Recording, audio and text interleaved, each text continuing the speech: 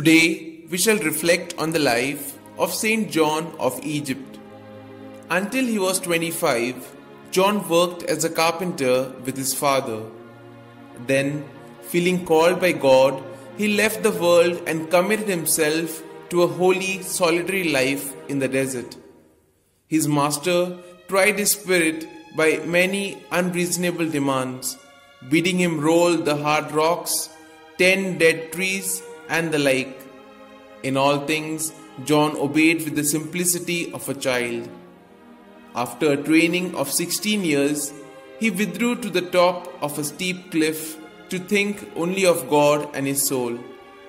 The more he knew of himself, the more he distrusted himself. For the last 50 years, therefore, he saw no women and seldom men. The result of this vigilance and purity was threefold: a holy joy and cheerfulness which consoled all who conversed with him, perfect obedience to the superiors, and in return for this, authority over creatures whom he had forsaken for the Creator. St. Augustine tells us of his appearing in a vision to a holy woman whose sight he had restored to avoid seeing her face to face. Devils assailed him continually, but his prayer never ceased. From his long communing with God, he turned to men with gifts of healing and prophecy. Twice each week, he spoke through a window with those who came to him, blessing oil for their sick and predicting future happenings.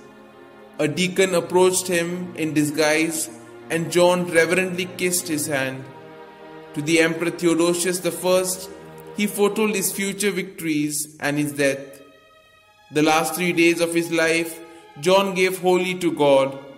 On the third day, he was found dead on his knees as if in prayer, but his soul was with the Lord. It was the year 394.